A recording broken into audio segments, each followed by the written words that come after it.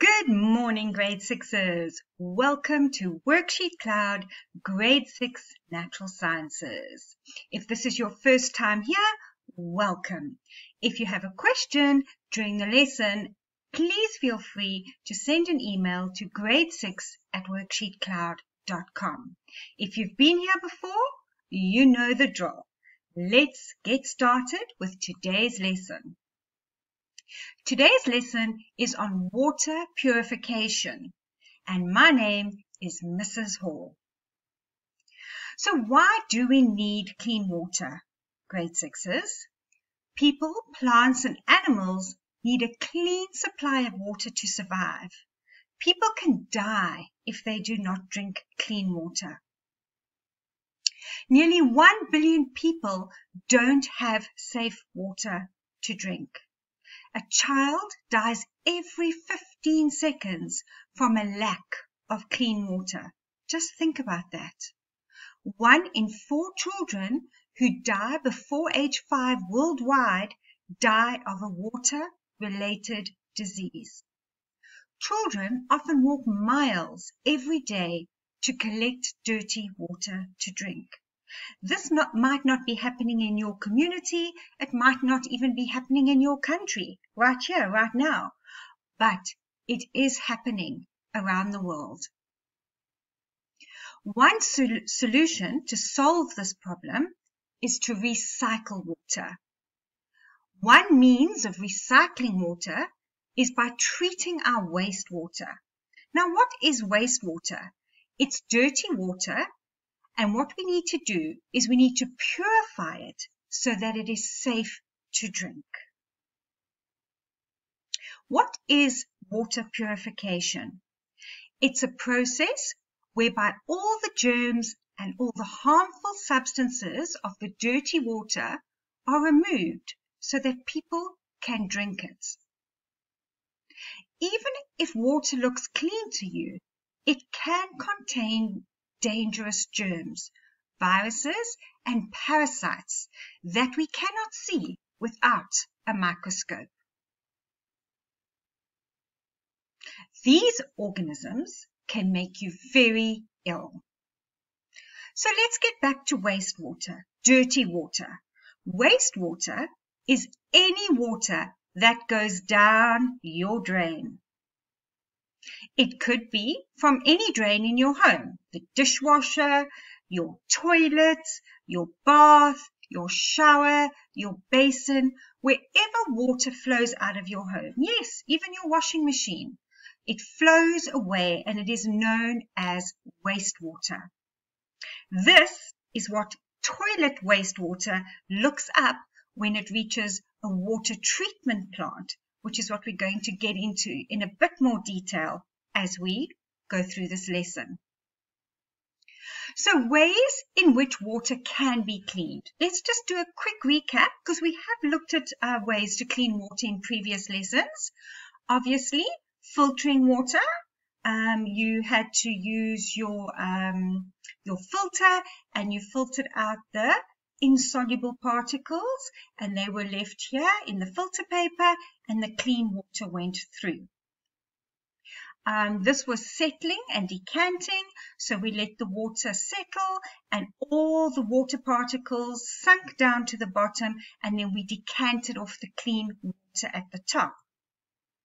Putting water through a sieve, very similar to filtration. However, again, the insoluble particles, they get trapped by the sieve and the soluble particles, the things we cannot see, still go through the sieve. But is that water that we've cleaned safe to drink once we've done that? We can make it even safer by boiling it. Okay, we need to make sure that it reaches 100 degrees Celsius, which is the boiling point of water.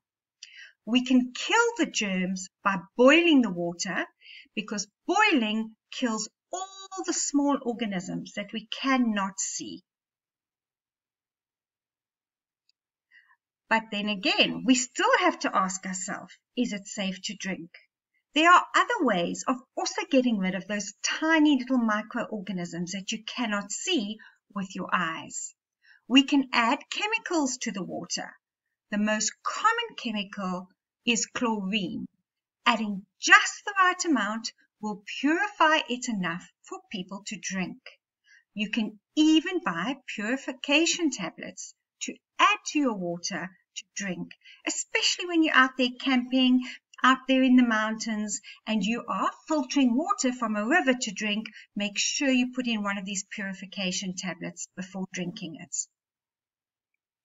Now, how does a wastewater treatment plant work?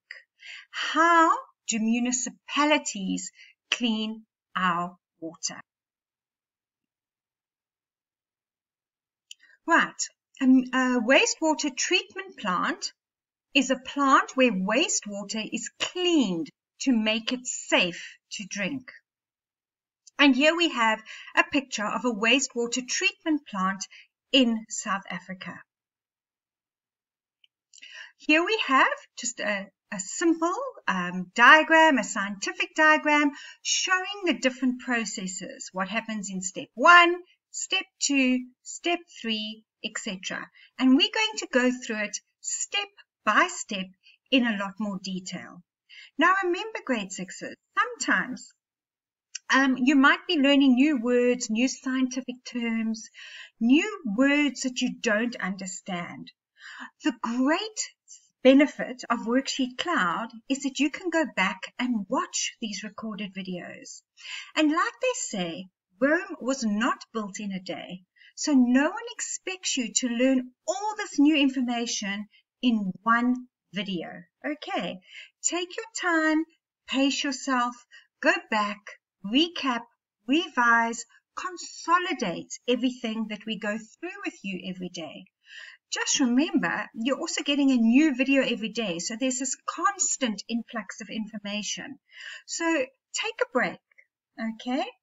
And know that if you don't understand some of the content that we might teach you in a day, that you can always go back and watch the videos again. So there are 6 steps to wastewater treatment.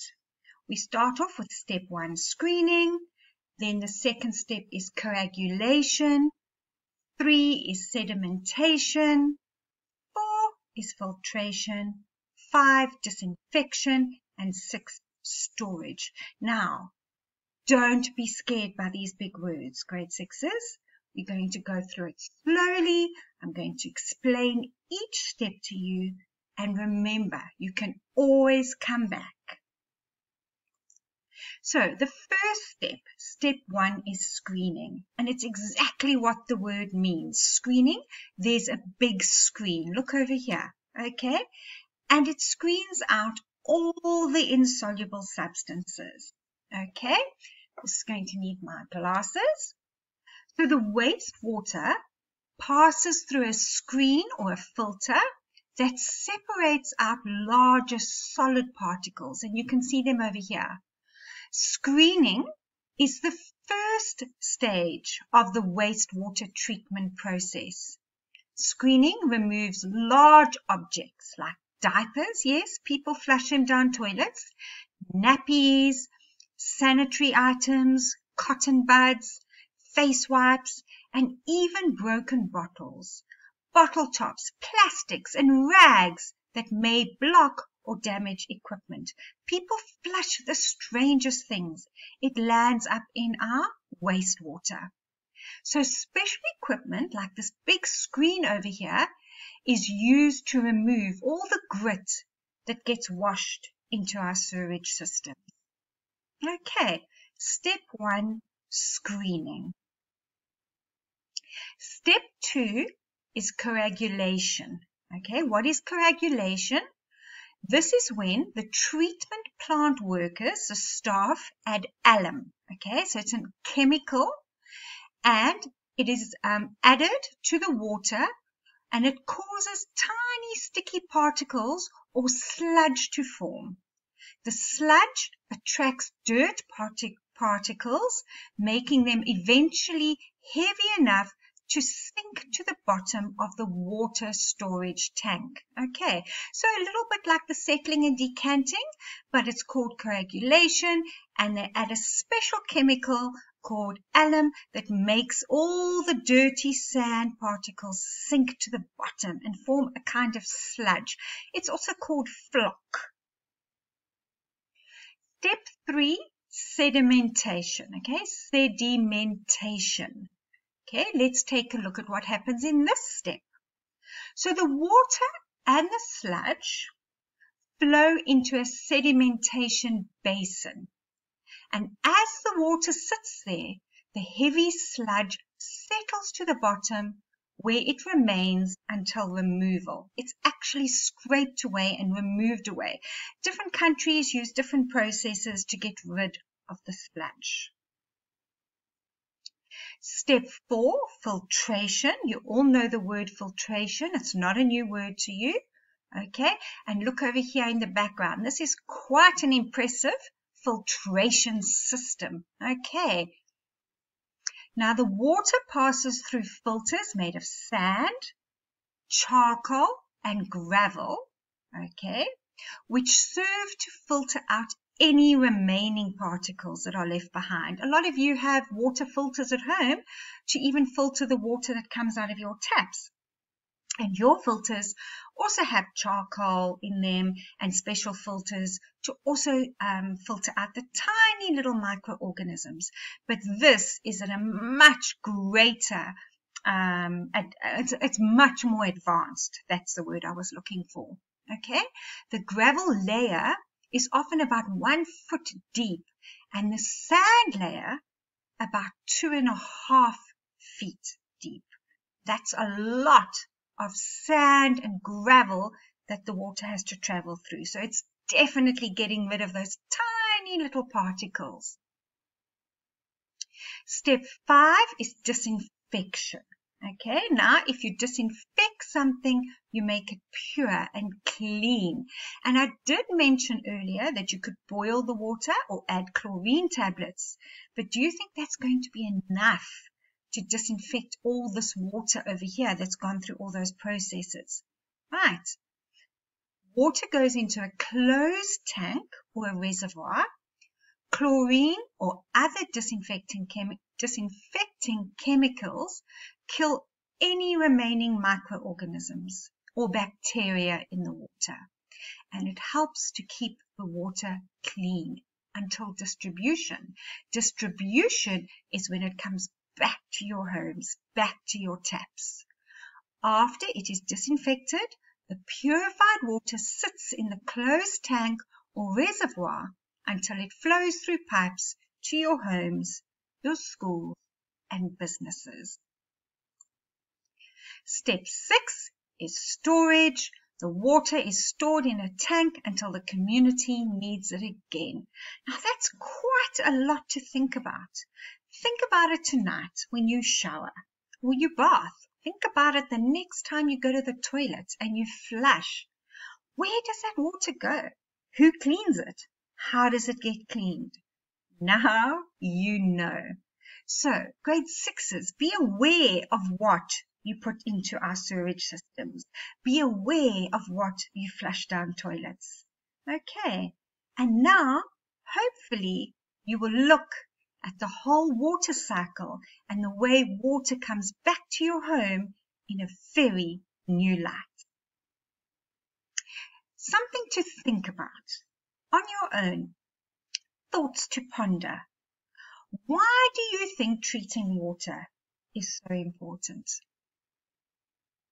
How do you think people in other areas of the world clean their water? Is it the same as the way we clean our water here in South Africa? What do you think life is like in communities that don't have a sewer system or proper processes for handling sewage? And yes, there are communities like that out there. What options exist for communities in your country that don't have technology for treating wastewater? I hope this is making you think, grade 6s, and you're looking at it in a looking at it in a completely different light. What types of conditions occur as a result of not having wastewater treatment infrastructure in your country? So think about it. When you flush that toilet, imagine we did not have the infrastructure to clean that wastewater. How would we be living? What would the conditions be like? And grade 6s, there are countries out there that don't have the same infrastructure. Okay, I hope I've given you something to think about today. Thank you for watching, grade 6s. Please know there are worksheets available for you to go and look at. And like I said earlier, please take it easy. Deep breaths. Breathe in, breathe out. This new knowledge, this new content, this new information doesn't all have to be learnt in one day. Okay, baby steps. Take care of yourself, look after yourself, and enjoy the rest of your afternoon. Thanks for watching, grade 6s. See you tomorrow morning, bright and early.